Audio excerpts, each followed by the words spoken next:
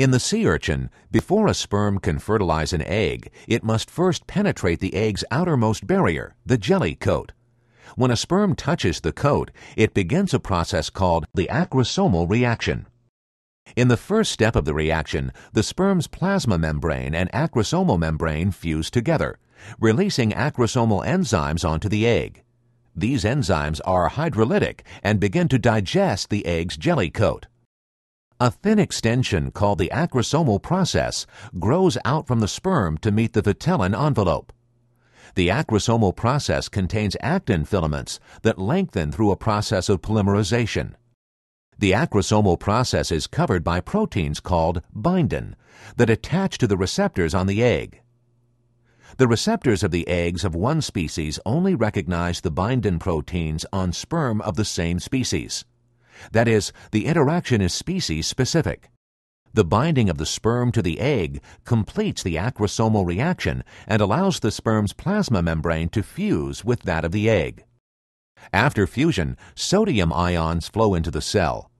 This sudden influx changes the polarity of the egg's membrane so that the interior is positively charged relative to the exterior. The positive charge prevents other sperm cells from fusing. This change in polarity is the fast block to polyspermy. The fusion also triggers the egg to release a wave of calcium ions from intracellular stores into the cytoplasm, beginning at the site of sperm entry. The calcium activates the egg and initiates both development and slow block to polyspermy.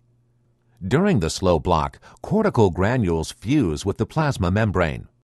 During the slow block to polyspermy, the membrane polarity goes back to normal. The contents released from the cortical granules include enzymes, some of which break the molecular connections between the vitelline envelope and the plasma membrane.